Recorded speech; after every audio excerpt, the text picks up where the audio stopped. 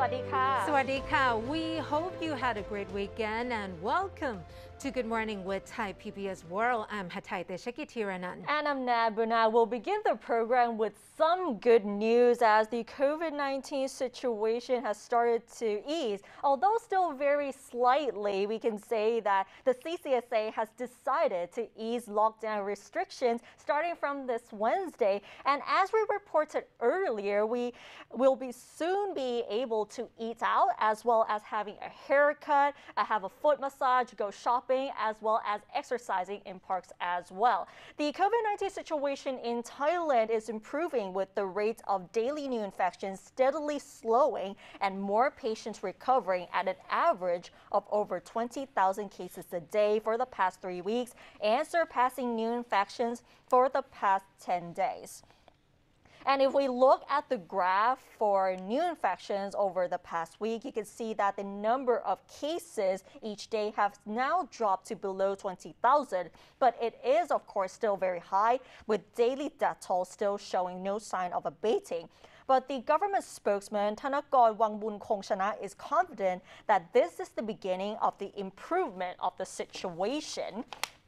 And with this, the CCSA has also decided to ease some restrictions on the current partial lockdown measures by allowing eateries to reopen for dine-in, but with reduced seating capacity, and beauty and hair salons, as well as parks, sports venues, and most other shops and malls in 29 provinces in the maximum controlled and restricted zone, which also includes Bangkok, starting this Wednesday. However, the nighttime curfew from 9 p.m. to 4 a.m. will remain in place for at least 2 more weeks, while schools will have to conduct online classes only. Other places such as cinemas, theaters, and nightclubs are to remain closed. So from this Wednesday, shopping malls, community malls, and department stores can fully resume operations. Beauty salons can open for haircuts and only for an hour per customer. Massage parlors can reopen, but only for foot massages. Eateries can provide dine-in services with seating capacity limited to 75% outdoors and half in restaurants, which are air-conditioned. Dine-in customers must also show proof that they are inoculated and that they have tested negative within the past 7 days. And interprovincial buses will also resume on Wednesday as well. And it's beginning to look like normal life once again, but it's not so yet. As for example, we still need to provide proof that we are fully inoculated as well as COVID-free. Exactly, and that's a bit of good news indeed. And nevertheless, I mean, we all need a bit of life outside. Exactly.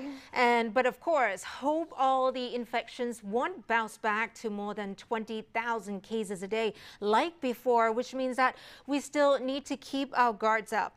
Exactly. And moving on now from infections to vaccination. So more than 30 million vaccine doses have been administered so far, with about 10% of the population being fully inoculated. So to accelerate the campaign, the government has ordered more vaccines, which are AstraZeneca and Pfizer. According to government spokesperson Thanakorn Wangbunkongchana, the Thai government has negotiated the purchase of 2 million doses of AstraZeneca vaccine per month with the European Union and the procurement of 2.5 to 3 million doses of Pfizer vaccine per month from September to December. And by the end of this year, Thailand will have received about 140 million doses of vaccines.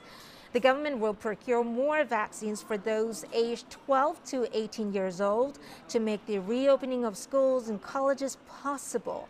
The CCSA has already worked out the Sandbox Safety Zone and Schools program to be trialed in some selected boarding schools.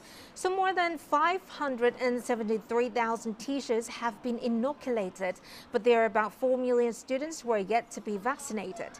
The CCSA has already approved the Smart Control and Living with COVID-19 concept, which encompasses mass vaccinations to create herd immunity, mass screenings using antigen test kits or ATK, and ensuring COVID-19 free environment in workplaces and businesses. And speaking of efforts in accelerating the vaccination of the population, as there are still many being left out, even for their first doses, the Julapon Royal Academy will also provide AstraZeneca and Sinovac jabs to anyone aged at least 18 years old. So registrations are opening today from 9 a.m. onwards. So we can see that actually over the past few weeks, the vaccination has been sped up as opposed to the beginning of the mass campaign in June, Kunat. Right. So it is actually a month away also for more mRNA vaccines to be delivered. So things seem to look good for the near future. However, with only a tenth of the population fully vaccinated against COVID-19, we have to admit that the vaccination plan really needs to speed up even more. Exactly. And now let's move on to tourism, as Thailand is gradually but still very cautiously reopening. When we think of the most beautiful beaches in Thailand, we would often think of Krabi, which is among the first that comes to many people's minds. Right now, the province is now focusing on mindful tourism with its Krabi Go Green initiative. Let's find out more in this report by Stephanie Adair.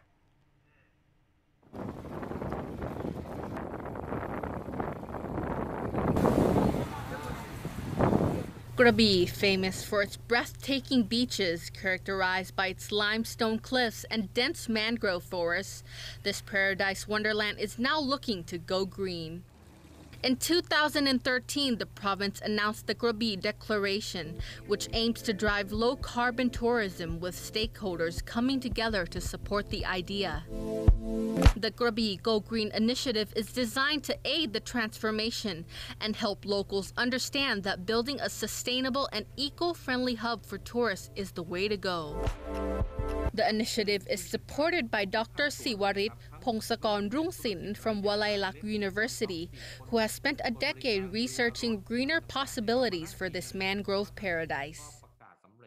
กระบี่เขาฟันธงเลยครับว่ากระบี่จะเป็นเมืองท่องเที่ยวคาร์บอนต่ำที่ใช้กิจกรรมการท่องเที่ยวสีเขียวพยายามขับเคลื่อนการทำไม่ว่าจะเป็นธุรกิจหรือภาคชุมชนนะครับมีการปลูกฝังไอเดียมุมมองกันเนี่ยตรงนั้นจึงผมมองว่าทำกันจนเป็น DNA ของกระบี่ครับ Other than promoting ecotourism, Krabi has also supported locals in joining the cause by using natural energy and trying to replace activities which affect the environment with something more eco-friendly. 5-star hotels changed their recycling methods and adopted a low-carbon way of doing business, while locals changed their services from long-tail motorboats, which use fossil fuels, to a gondola tour to reduce gasoline consumption and noise pollution. ทุ่งหยีเพ็งเป็นชุมชนท่องเที่ยวที่อยู่ในเกาะลันตานะครับเมื่อก่อนมีกิจกรรมล่องเรือโดยใช้เรือหางยาวเพราะว่าชาวประมงนะครับช่วงบ่ายเขาจะว่างเขาก็จะเอาเรือมาให้บริการนำเที่ยวแต่ปรากฏว่ามีสองส่วนที่ตามมาคือมลภาวะทางโลกร้อนนะครับเนื่องจากการใช้น้ำมันฟอสซิลใช่ไหมฮะส่วนที่สองก็คือเป็นเรื่องของการเปลี่ยนแปลงของสัตว์ป่าเนื่องจากตรงนั้นเป็นป่าชายเลนที่มีความอุดมสมบูรณ์มากๆครับมีสัตว์ป่าอยู่ในป่าชายเลนการใช้เรือเนี่ยเสียงดังส่งมลภาวะทางเสียงตอนหลังก็เลยเปลี่ยนมาเป็นการพายเรือเรียกว่าเรือกองโดล่า Dr. Siwarit added that the next move is to instill a wider understanding of the Go Green initiative, so the locals will become part of Krabi's very own strategy to attract more tourists who enjoy the local way of life, while thriving in partnership with mindful tourism, which, he said, is the ultimate win-win situation. Stephanie Adair for Thai PBS World. I'm pretty sure that many people would love to go to Krabi, and I would say the Go Green initiative is a great initiative as well. I would love to go there at least once. Of course, right. And as before COVID, there were already talks about making our tourism industry more sustainable. And with COVID, we have been seeing reports of natural attractions recovering from excessive numbers of tourists. So this is actually the right time to do that. And when we open up, definitely. And of course, we wouldn't want to, who wouldn't want to go back to pristine beaches? Exactly, and everything is getting better as well. Exactly. And now let's have a look at the other stories in our daily roundup. So Bangpo Industrial Estate in Samut Prakan province was flooded yesterday morning following several hours of heavy rain overnight. All roads in the industrial estate were impassable except by trucks, while many cars in the estate were half submerged. Workers tried to remove the floodwaters from the estate by activating 4 huge water pumps, but it took at least 6 to 7 hours before the estate was cleared. So several roads and housing estates in Samut Prakan have also been flooded as well. Moving on to politics, several protests took place yesterday in Bangkok and other provinces, and this includes a car mob in Bangkok. This is to demand the Prime Minister's resignation and also condemn the chilling police brutality that killed a drug suspect. Another clash between hardcore protesters and crowd control police took place again yesterday in Dindang as well. The car mob protest leader Natawut Saike announced that they will gather again from this Thursday onwards at a Seoul BTS station, which coincides with this week's censure debate, which will begin tomorrow. And on to sports. Thailand won the first gold medal in the Tokyo Paralympic Games yesterday as Pongsakorn Bayo, gold medalist from the previous games, won the men 400-meter wheelchair race and in 46 and 61 seconds, breaking the previous record by 0.21 seconds. 1 silver and 3 bronze medals have also been won by other Thai athletes in table tennis and wheelchair racing. And the first medal won was by Saisuni Jana in the wheelchair fencing. Congratulations to all, and great news for Thailand indeed. Exactly. Provincial health officials in Samut Prakan province have decided to separate male and female COVID patients at a field hospital for COVID-19 patients in Bangkli district after it was discovered that some patients were being accused of engaging in sexual activity and drug abuse. Only some cigarettes have been found by police without any illegal drugs, but a group of local officials have been deployed to watch all the patients who have been warned they may be transferred elsewhere if they indulge in similar activities again. And now it's time for Empowering Thai Women, where we connect you to amazing women who are successful and influential in their own ways. In this episode, we interview Shannon Kalayanamitr, who will tell us the challenges that women face in the tech and business world, as well as how her leadership style has changed over the years.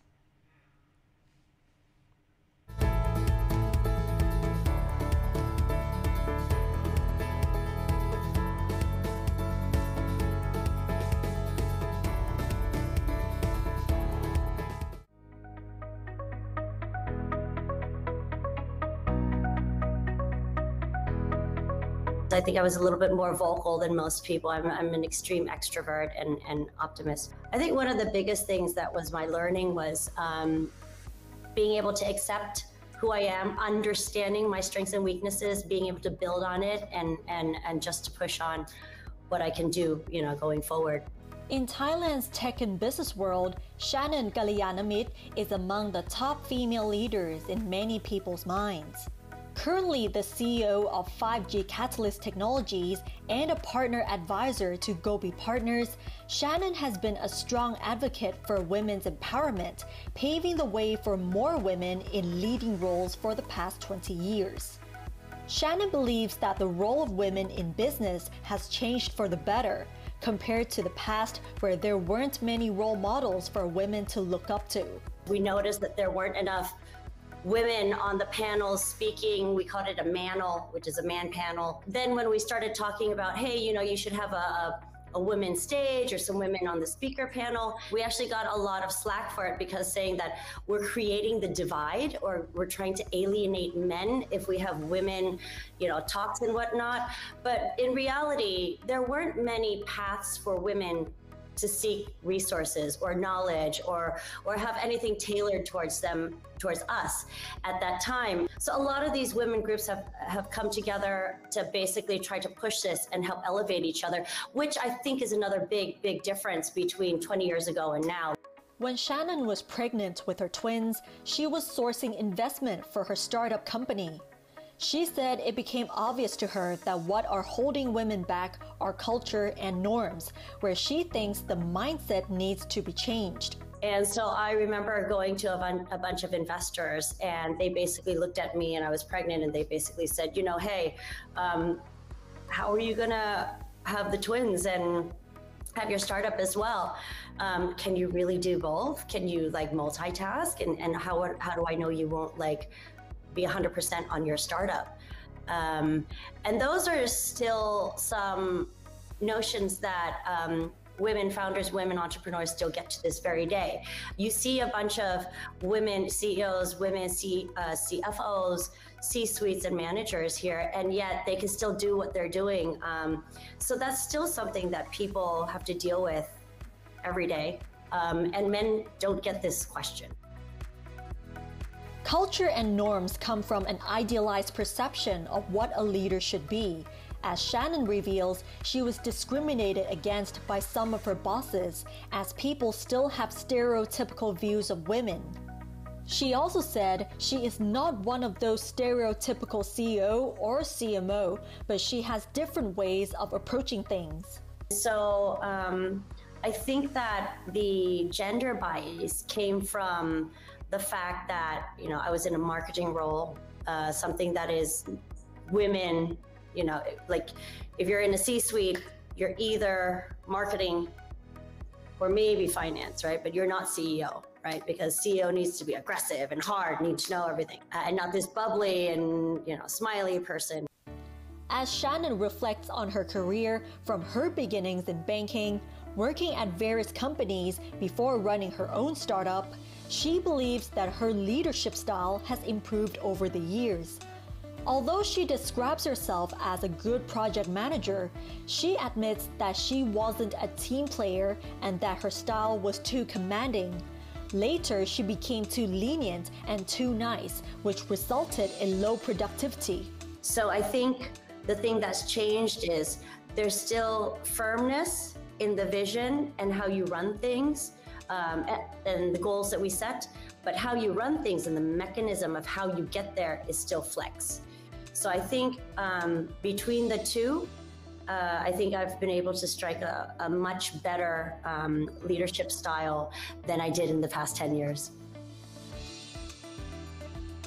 Being a single mother of twin daughters also comes with challenges. Shannon said the main difference between how she was raised and how she teaches her children is freedom. She said her daughters have the freedom to do whatever they want to do, regardless of their gender. The biggest difference, I know that a lot of what my mother and other older relatives have taught me really came from their heart, right? They don't want to see me hurt.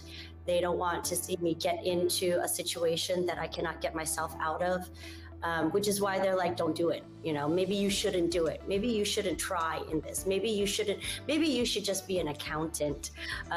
Maybe you shouldn't be an entrepreneur. So I don't mean to say that they taught me anything wrong. On the flip side, for me, I do want to see my kids try, and I want to see my kids fail, but I also want to see them learn from it, right? So whenever they do something, I actually want to wait and see what happens there. And then if they cry, if they trip and fall, if they are embarrassed, then we deal with it and we work through the progress. When you are truly yourself and when you are truly working on all the great strengths that you have, you feel so much better. Your self-esteem is so much better. Your performance and productivity is so much better. You are happier around your friends and family, and you're just happier on yourself. And I think that there's always ways of improvement, but it's your terms that you rule out for yourself of what you want to improve, not what society wants you to improve. And so I think that's what empowerment means to me. We have to admit that even though Thailand has a number of women CEOs, we still have to admit that the cultural and society's expectations are still holding women back until today. But for the past 20 years of Shannon's career, she has paved the way for more women to take up leading roles, especially in the tech and business world, which has been deemed as the male-dominant industry. Definitely, Kanad. And there have been slightly more women in science and tech over recent years, which is a step in the right direction, but we still need some more for these industries to be more gender balanced, and not to mention equal pays as well. Right. And with that inspirational story, we wrap up this edition of Good Morning with Thai PBS World. Don't forget to follow us on our social media and our website, www.thaipbsworld.com, and for all the latest updates and in-depth analyses. So do have a nice Monday morning. Thanks for watching. Stay safe. I will see you tomorrow. สวัสดีค่ะ สวัสดีค่ะ